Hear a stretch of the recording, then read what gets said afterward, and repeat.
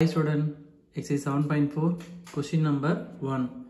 An aluminum sphere of radius 12 cm. ஒரு aluminum sphere இருக்கு. அந்த sphere ஓட radius வந்து 12 cm is melted to make a cylinder of radius 8 cm. இந்த aluminum sphere வந்து melt பண்ணி என்ன மேக் பண்றாங்கன்னா ஒரு cylinder மேக் பண்றாங்க. அந்த cylinder ஓட radius தான் நமக்கு 8 cm. So cylinder radius பார்க்கும்போது 8 cm. So என்ன ஃபைண்ட் பண்ண சொல்றேன்னா find the height of the cylinder. அப்ப இந்த சிலிண்டரோட ஹைட் தான் என்னன்னு சொல்லிட்டு ஃபைண்ட் பண்ண சொல்றாங்க. அப்ப இது மெல்ட் பண்ணி ஒரு சிலிண்டரா மேக் பண்றாங்க இல்லையா? அப்பனா நமக்கு volume of the sphere equal to volume of the cylinder. So volume of sphere equal to volume of cylinder. Volume of the sphere நமக்கு என்ன ஃபார்முலா தெரியும் 4/3 pi r cube 4/3 pi r cube. the volume of the cylinder formula pi r square h pi by cancel பண்ணலாமா?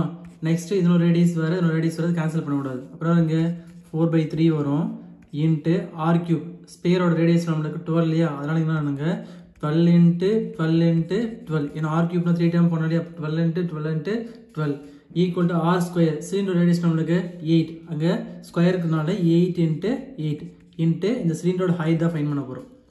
Next அந்த 8 நம்ம கொண்டு வரலாமா? அப்புறம் இங்க 4/3 into 12 into 12 into 12 divided by 8 into 8 equal to h. இது கேன்சல் பண்ணுறது 1 times, இது 4 times. இது கேன்சல் பண்ணுறது 1 times, இது 2 times. அகைன் வந்து இது கேன்சல் பண்ணது 1 times, இது 2 times வரும். திரும்ப 2 டேவை கேன்சல் பண்ணால் இது 6 times வரும், இது 1 times வரும், இது 6 times வரும். இப்போ h ஈக்குவல் டு 6 into 6 வரும். 6 6 36 so h equal to 36 centimeter. Therefore the height of the cylinder equal to 36 centimeter. Question number 2.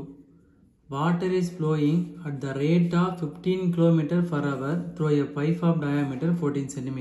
இப்போ இந்த வாட்டர் வந்து ஒரு பைப்பில் வந்து 15 km per hour வந்து வாட்டர் போயிட்டு இருக்கு. இந்த பைப்போட டயாமீட்டர் கொடுத்துருக்காங்க. அப்போ டயாமீட்டர் ரேடியஸ் மாத்திரம் என்ன பண்ணணும் 2 ஆட் இருக்கணுமா? இப்போ r equal to 14/2 divide பண்ணோம்னாக்க 7 cm. ஏன்னா 14 cm இல்லையா? அப்போ ரேடியஸ் பார்க்கும்போது 7 cm into a rectangular tank which is 50 meter long. ஒரு rectangular tank இருக்கு, அது வந்து 50 meter longல இருக்கு and 44 meter wide. Find the time in which the level of water in the tank will rise 21 cm. அப்ப இந்த டேங்க்ல வந்து 21 cm வாட்டர் வந்து ரைஸ் ஆகிறதுக்கு எத்தனை மணி நேரம் தேவைப்படுதுன்னா क्वेश्चन கேக்குறாங்க. அப்புறம் volume of the cylinder equal to volume of cuboid. ஒரு ரெக்டாங்கிள் டேங்க்னு பார்க்கும்போது கண்டிப்பா அந்த கியூபாய்ட் ஷேப் தான் இருக்கும், சரியா? இப்போ volume of the cylinder equal to volume of cuboid. முதல்ல வந்து சிலிண்டர் மெஷர்மென்ட் இதெல்லாம் இங்க சிலிண்டர்னு பார்க்கும்போது நமக்கு ரேடியஸ் வந்து நமக்கு 7 cm. நமக்கு எல்லாமே பார்க்கும்போது என்ன இருக்கும் மீட்டரா இருக்கு. அப்ப இதையும் மீட்டரா மாத்தல இல்லையா? அப்ப சென்டிமீட்டர் மீட்டரா மாத்த என்ன பண்ணுமா? 100 டிவைட் பண்ணுமா? இங்க 7/100. சிலிண்டர் ரேடியஸ்னு பார்க்கும்போது 7/100. நெக்ஸ்ட் இந்த சிலிண்டரோட ஹைட் தெரியாது நமக்கு 15 km per hour தான் வந்துருங்க. அப்ப இந்த கிலோமீட்டர் ஹவர் கொடுத்தா நமக்கு distance equal to speed and time வருமா?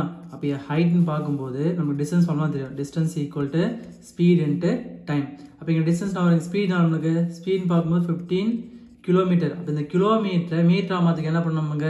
1000 ஆல் மல்டிப்ளை பண்ணும். கிலோமீட்டர் மீட்டரா மாத்துறதுக்கு 1000 ஆல் மல்டிப்ளை பண்ணுமா? அப்ப இன்டு 1000 இன்டு டைம். நமக்கு என்ன டைம் தான் ஃபைண்ட் பண்ண போறோம். இது மல்டிப்ளை பண்ணா நமக்கு 15000 இன்டு t வரும். இதுதான் நமக்கு ஹைட். இந்த சிலிண்டர் ரேடியஸ் பார்க்கும்போது 7/100. நெக்ஸ்ட் இதனோட ஹைட்னு பார்க்கும்போது 15000 இன்டு t வரும். நெக்ஸ்ட் இந்த கியூபாய்டு.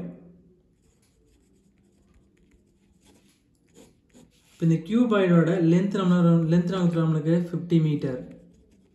நெக்ஸ்ட் பிரெத் வந்து 44 மீட்டர். நெக்ஸ்ட் ஹைட் வந்து நமக்கு சென்டிமீட்டர் கொடுத்துட்டாங்க. சென்டிமீட்டர் மீட்டர் மாத்துக்கு என்ன பண்ணணும்? 100 டிவைட் பண்ணுமா? இப்போ 21/100. இப்போ volume of the cylinder equal to volume of cuboid. Volume of cylinder equal to volume of cuboid. Volume of cylinder என்ன formula? pi r square h.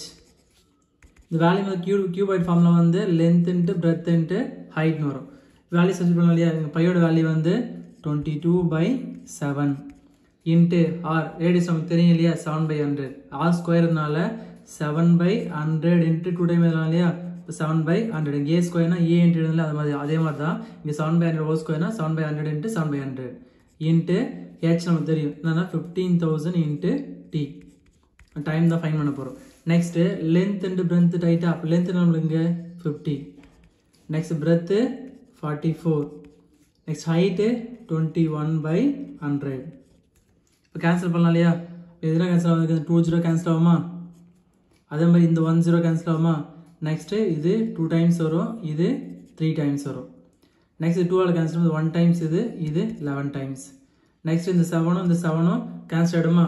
Next இந்த சைடு பார்க்கும்போது இந்த 1 0 கேன்சல் ஆகும், அகைன் இந்த 1 0 கேன்சல் ஆகும். நெக்ஸ்ட் 1 டைம்ஸ் வரும், இது 2 times வரும். இது கேன்சல் பண்ணால் இது 22 டைம்ஸ் வரும். அப்போ ரிமைனிங் நம்மளுக்கு என்ன வரும் இங்கே 11 இன்ட்டு 7 இன்ட்டு நெக்ஸ்ட்டு 3 வருமா? 3 ஈக்குவல்ட்டுனா வரலாம் இங்கே 22 இன்ட்டு 21 வரும். 21 இங்கே இன்ட்டு டி இருக்கு இல்லையா? இன்ட்டு டி மல்டிப்ளை பண்ணால் அப்படியே கொண்டு வரும். இந்த டி தான் ஃபைன் பண்ண போகிறோம். இப்போ D equal to 22 into 21 divide by 11 into 7 into 3 இது மல்டிப்ளை ஈக்குவல் வரும் டிவைடாக மாறும் இல்லையா? நெக்ஸ்ட் இது கேன்சல் பண்ணால் இது 1 டைம்ஸ், இது 2 டைம்ஸ். நெக்ஸ்ட் இது கேன்சல் பண்ணால் இது 1 டைம்ஸ், இது 3 டைம்ஸ். நெக்ஸ்ட் இந்த 3 கேன்சல் ஆகிடுமா? இப்போ therefore time equal to 2 hours கொடுத்தனால 2 ஹவர்ஸ். அப்போ 21 சென்டிமீட்டர் வந்து அந்த டேங்க்கில் வந்து வாட்டர் ரைஸ் ஆகிறதுக்கு 2 ஹவர்ஸ் வந்து டைம் தேவைப்படும்.